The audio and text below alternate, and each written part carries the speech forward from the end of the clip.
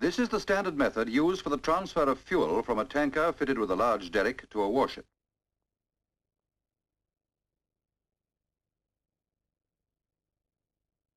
The rig is adapted to be used with a standard 70-foot merchant ship's derrick fitted with a running topping lift, but the whip or runner is replaced by trough whips.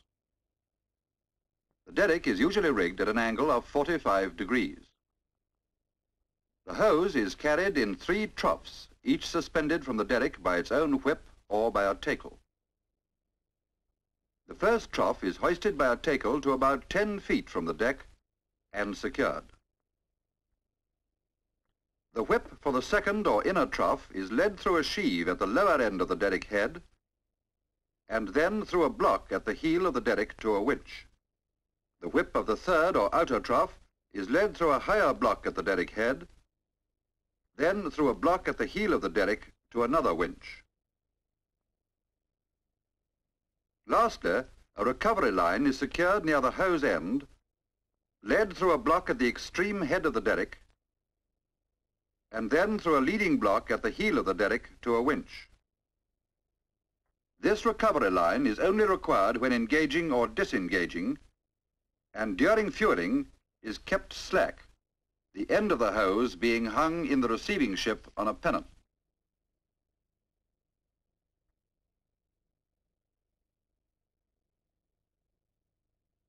Any variation in the distance between the two ships is counted by the winch drivers tending the outer and sometimes the inner trough whips,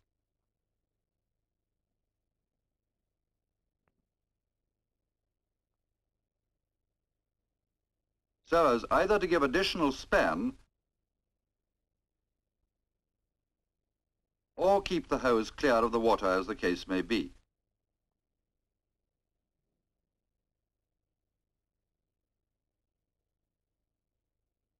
The gear is assembled and rigged in good time before establishing contact.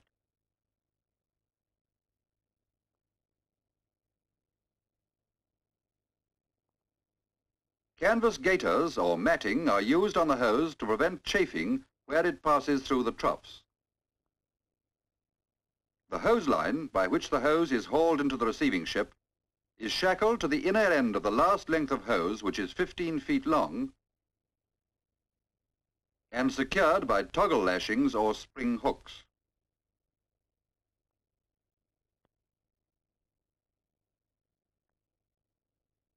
The outer end of the hose, on which is the male part of the self-sealing coupling, is lashed to the hose line, which is then flaked down on deck. The coupling must be well parceled for protection. Before establishing contact, the derrick is unhoused and lowered to its working position.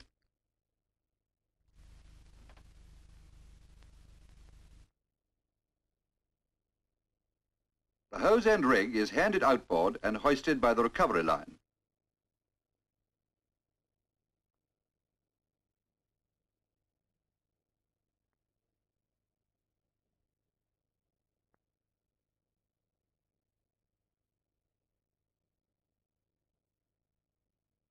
The outer trough is handed outboard and hoisted.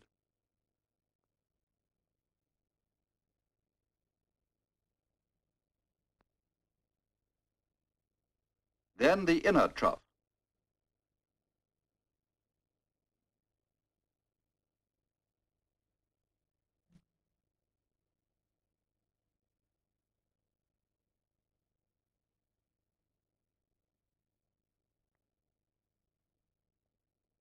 Lastly, the third trough is hoisted by a tackle to about 10 feet above the spar deck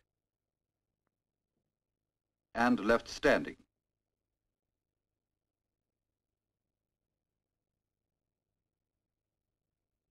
In the receiving ship, the female part of the self-sealing coupling is secured to the deck fueling connection.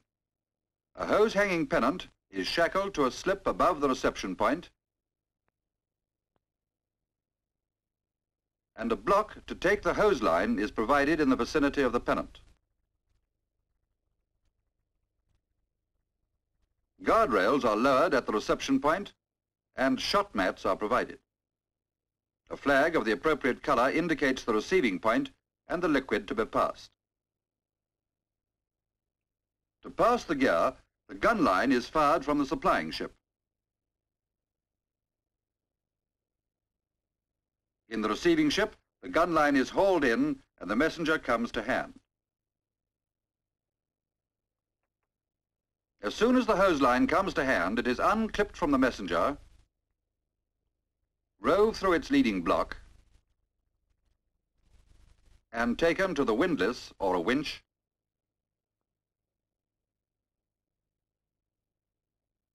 and hauled in.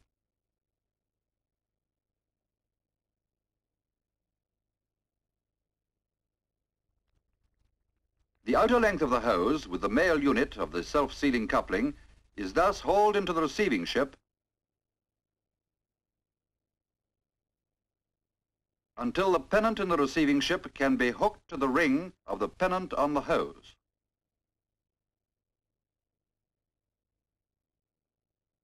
The outer length of the hose is then cast off from the hose line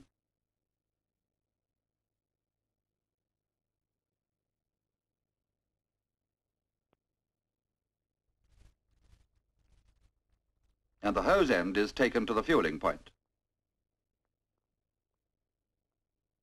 It is most important to avoid chafe, so 2 light tackles are rigged on the hose to prevent it sawing fore and aft in response to the ship's movements during fueling. Connection is made by fitting the male unit of the self-sealing coupling to the female unit. Fueling can now begin. Other liquids may be transferred in separate hoses during the main fueling operation.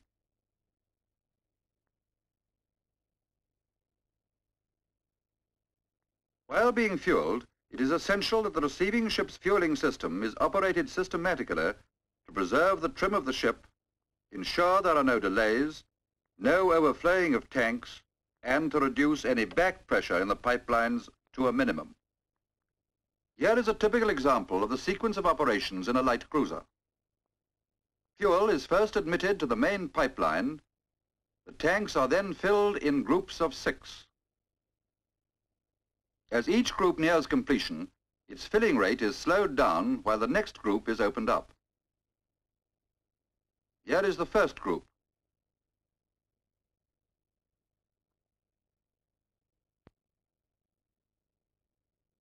Then the second group,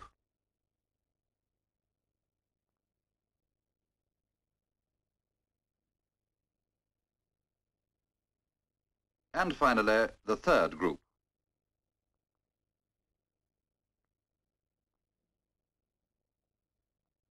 On completion, the hoses are cleared of fuel by blowing them through with compressed air.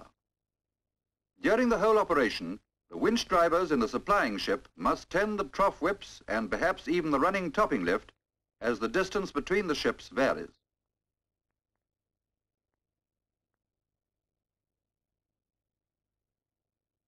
In the closing stages of fueling, the receiving ship passes back the outer end of the hose line to the supplying ship on the messenger.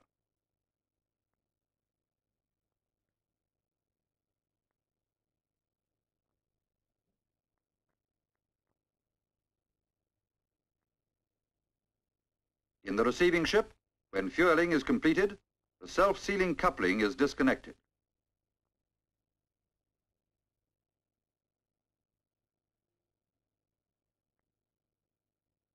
Then the hose line is secured to the last length of the hose in the same manner as it was received. This must be done correctly, or delay may be caused to a subsequent fueling operation.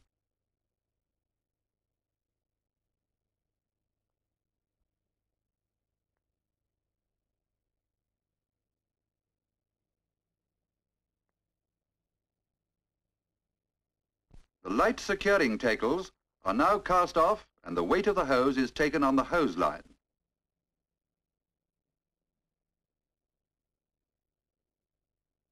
The hose hanging pendant is unhooked and the hose is paid out on the hose line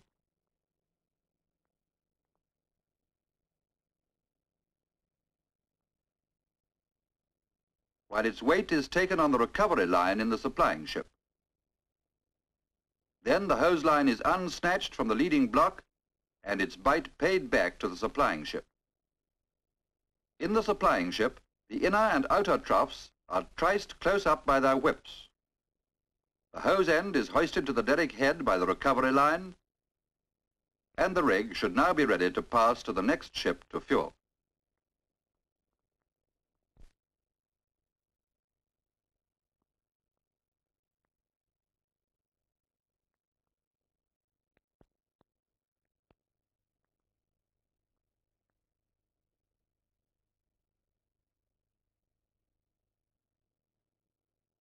This rig is an adaptation of the large derrick rig for transferring fuel from a warship or an auxiliary only fitted with a small derrick to another warship. The rig shown here is the crane rig of a cruiser. To assemble the rig, the necessary lengths of hose are laid out on the supplying ship's deck and connected up.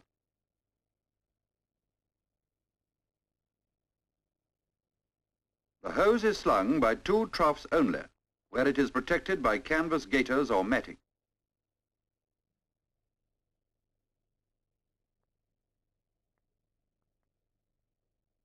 The hose line is shackled to the inner coupling of the end 15-foot length of hose. This outer length of hose is then clipped to the hose line and its end lashed in place. The male part of the self-sealing coupling is not shown here. The recovery line, which is rove through a sheave at the head of the crane jib, is now shackled to the clamp of the hose end rig. The inner end of the hose is coupled to the deck connection, and all standard precautions are taken against fire.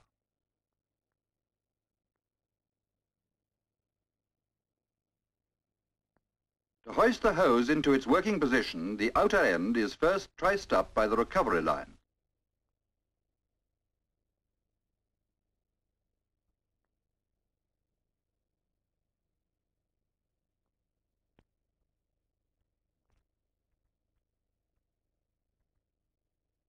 The outer trough is then hoisted by the crane purchase.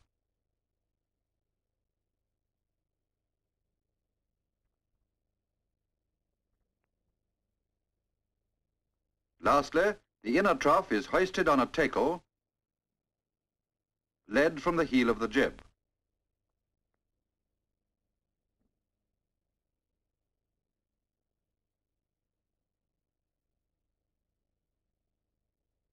Immediately before replenishment, the crane is trained outboard.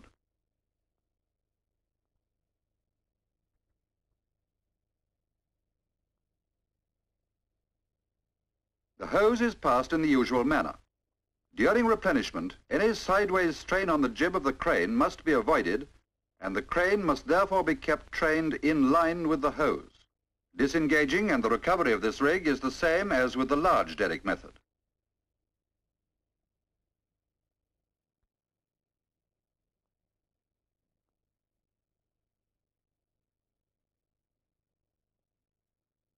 Jackstay fueling is an experimental method developed to allow ships to be fueled in heavy weather at a greater distance apart than the large derrick allows.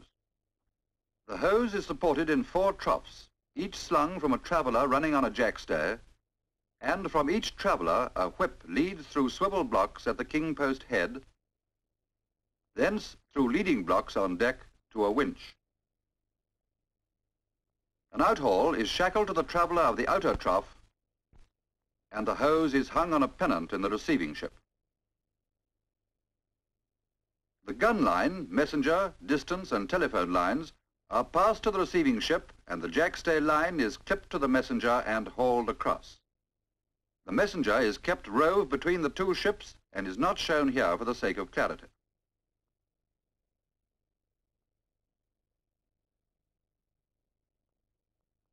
When in hand in the receiving ship, the jackstay line is snatched into the leading blocks and hauled in until the end rig of the jackstay line comes to hand. Here is a close-up of the end rig. First, a short pendant with a link in its end is stopped to the jackstay line. The other end of this pendant and the end of the jackstay line are shackled to 2 of the eyes of a monkey face union plate, to the other eye of which is shackled the outer end of the jackstay. Also, the outer end of the outhaul is stopped to the monkey face in a coil of sufficient length to allow it to be snatched into its leading blocks. The jackstay line is hauled in until the jackstay can be secured to the hanging pennant of the receiving ship. The outhaul is then snatched into the jackstay line leading blocks and hauled in. The outer trough, with the end of the hose clipped to the outhaul, is hauled across, and the other troughs follow.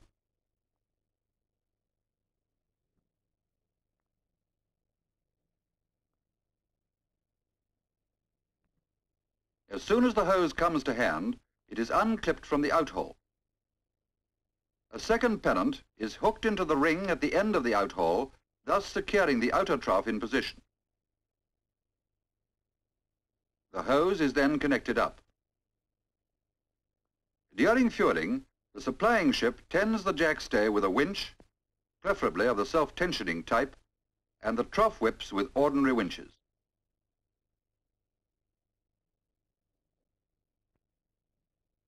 Just before disengaging, the receiving ship closes with the supplying ship and passes back the end of the outhaul on the messenger.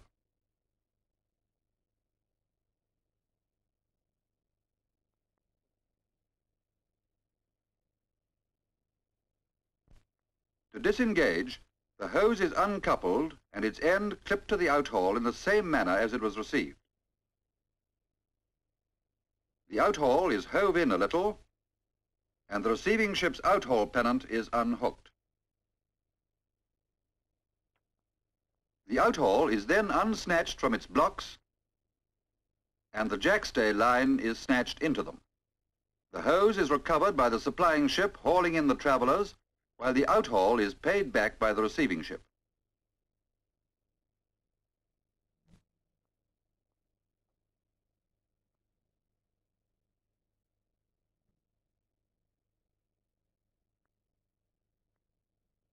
The jackstay is hove in a little so that the jackstay pennant can be unhooked. The jackstay is recovered by the supplying ship and paid back on the jackstay line from the receiving ship.